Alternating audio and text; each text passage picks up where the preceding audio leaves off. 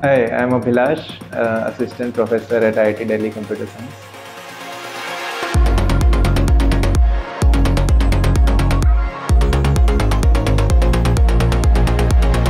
We organized this winter system school in December 2022, and the goal was basically to tell students all across India about the cool research that is happening in systems.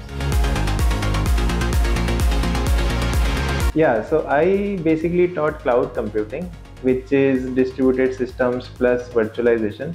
So my name is Abhilash. I will be talking about cloud, and so this series of lectures are taken from a course that we teach over a semester, right? So we'll mostly study 4 different systems in 4 lectures, and in every system there is a cool idea that I hope you really appreciate and enjoy. Yeah, so in semester long course we have like around 40 hours of teaching, whereas in system school we had somewhere around 7.5 hours, right? So so this was a bit of a challenge to compress so much material into 7.5 hours, but it was also a good forcing function to force us to prioritize.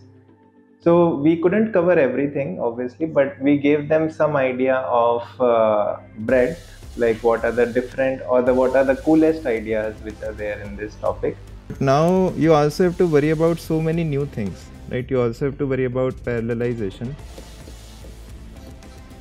right, and scalability. You have to worry about fault tolerance. You have to worry about stragglers. You have to worry about locality. You have to worry about load balancing, right? So I mean, for this poor programmer, this is just too much, right? So it's just too many things that they have to worry about while also managing the correctness of the program.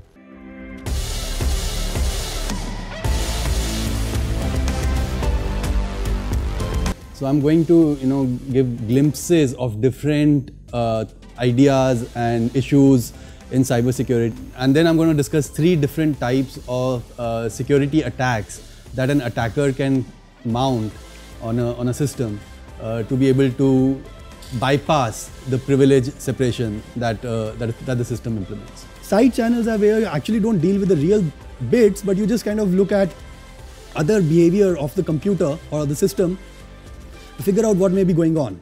I want to introduce this concept of a queen. A queen is a computer program, which takes no input and produces a copy of its own source code as its only output. Now let's say I wanted to plant a Trojan horse into the compiler and say, if you ever see the login program, then just accept this degenerate password or something like that. Yeah, so systems is a very applied field. So because of that, it becomes very fun. You can try out new hypotheses and you can build a system around it. And when you see a much better performance or a much better throughput or latency, it's a very joyful experience to see things working. And many times you build a system that never existed before, or you build a new programming model that never existed before. So systems has this constant flux of ideas which are motivated from things above the system, which are user applications, or below the systems, which are network or hardware. So systems is never short of research problems, and there's a lot of impact you can make on the industry and in academia by doing systems research. So if you are interested, I'll very much encourage you to do it. If you are interested in systems, I would encourage trying to do some projects, but those projects have to be slightly long term, at least 6 months to 1 year.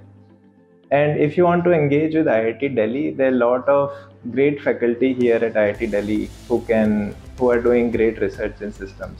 So you can apply for PhD, masters, or do internships, or come to the next winter system school as you desire.